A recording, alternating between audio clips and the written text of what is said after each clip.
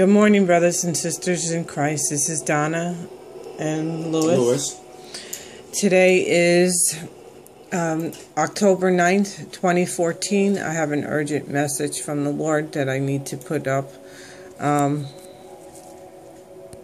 just want this to focus.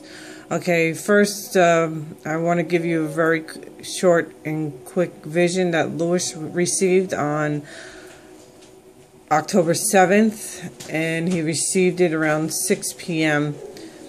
Okay, he went to take a nap, and the Lord had showed him a vision that was very, very powerful statement.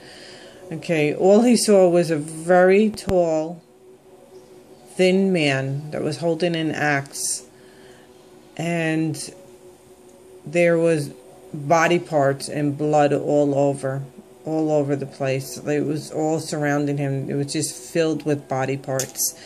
Now, the large man represents, I believe, the large army, and a lot of body parts and blood. That means a lot of massacre. And I remember Louis saying to me, he was a serial killer.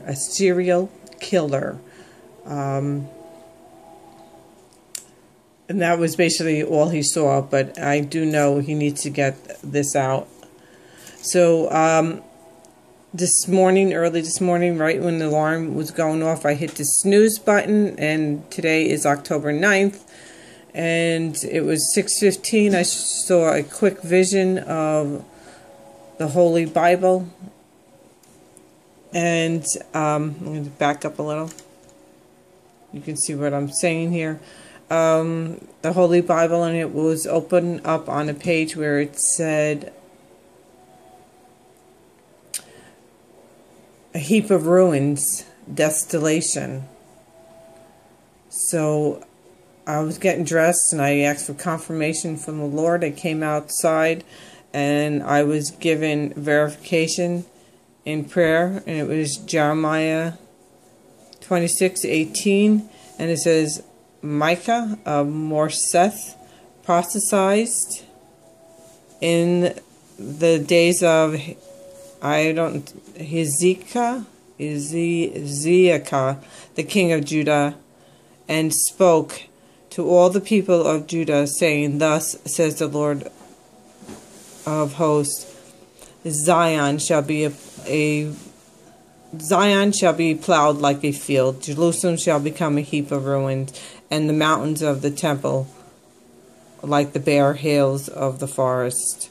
Okay, so that was my first confirmation that I received from the Lord. Then I asked him again, because I don't just ask once, I ask several times. So I asked the Lord, please, I'm truly looking that this word came from you. And I want to know, one, if it came from the Lord. Also, is it destruction? Is it Ebola, the plagues? Is it the group ISIS that's going to cause destruction? Or these shots that could be mandatory, that could be dangerous to us? So I was looking for confirmation from the Lord again, to making sure all this was His word, and this is the second confirmation. And the vision and the word are from God, and it was Proverbs 35, and it says, every word of God is pure. He is the shield to those who put their trust in Him. Okay, I believe this was urgent. I had an urgent feeling in my spirit when I woke up this morning. I believe, oh, thank you, Heavenly Father. I feel His holy presence. Thank you. All my praise and glory goes to the most holy King, Abba Father, Lord Jesus Christ. I thank you for saving me, and I thank you for the blessings that you have given us. And thank you for choosing me to be able to speak forth your words and helping me speak clearly to your children. All my praise and honor goes to you. Okay. I truly believe and agree. I did see a video last night of by His Grace channel, Annie, and the Lord was speaking about the children of God. We need to rise up. Christians, we need to start rising up and standing up for the Word of God. We need to stand up, and our values, God's laws needs to be obeyed. And if not, we will be held accountable. His judgment is coming on this earth, and we need to turn away from our sins and come back to the Lord God. Wow, Holy Spirit, I feel you so strong. Sorry.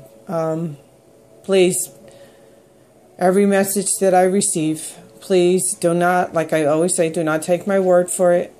You take this right to the Lord. You pray on it and look for discernment. Okay, please, God, have mercy on your children. Forgive them for their inequities. And we need to pray for the children's well-being, the innocent. Okay, I have to get to work, guys. Sorry, it was a little crooked. God bless you all. Please seek discernment. And like God said here, every word of God is pure. He is the shield to those who put their trust in Him. And that is a strong statement. We need to start trusting God and have faith and stand up and rise up for our Lord. Like Andy said, and it was so profound.